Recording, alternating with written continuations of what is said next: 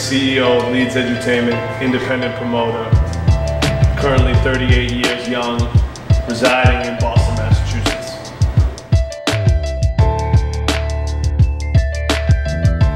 So Leedz Edutainment started in 2004 when I was finished working with Metro Concepts. They kind of guided me on how to promote shows and taught me guerrilla marketing, and I started it through my first show here at the Middle East.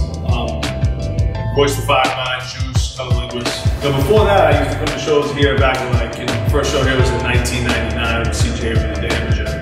And I remember it was all, everyone was smoking in here, smoking blunts and cigarettes, and it was just a mess. But it was packed. Back then, we could pack it all out.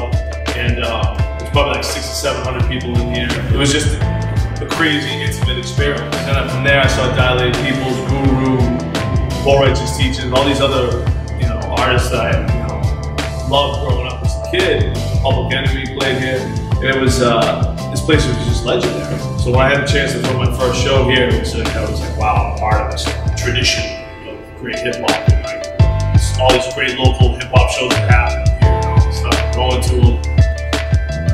So once after my first show, it was like, wow. Luckily, I was able to figure out the system. Persistence paid off. So I'm a full-time promoter. I've been doing this for 15 years. Also, you gotta understand, when Leedz came on the scene, there weren't a lot of hip-hop shows being done, and the scene wasn't popping the way it is now. And that's grown partially because of him. You know what I'm saying? Because he's brought a steady flow of underground hip-hop shows through Boston. Boston, everybody knows, everybody in the game knows Boston is one of the biggest markets, especially for indie hip-hop.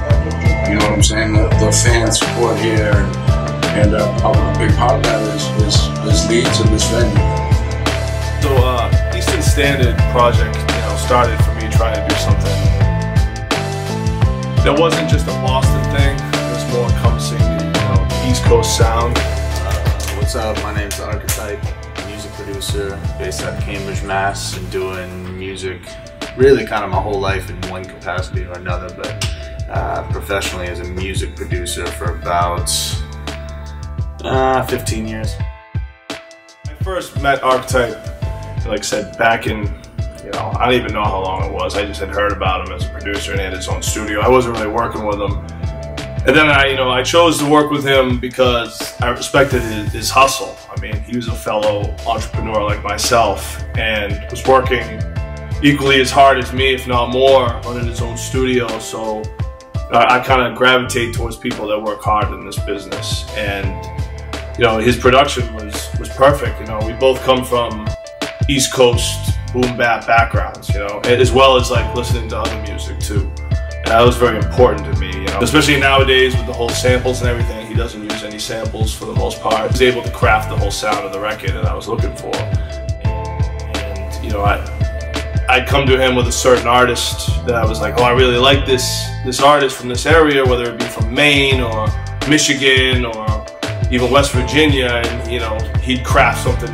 He'd listen to them and craft something new. And it's really about kind of showcasing what the entire Eastern Seaboard has to offer. And it was just a great process, And the more we made, the more I kept making, and the more states I realized how long the damn compilation was going to be. It was going to ended up being 21 tracks, and there's different people from different states and their perspectives, and then have Archetype craft the sound, and yeah, it just all came together.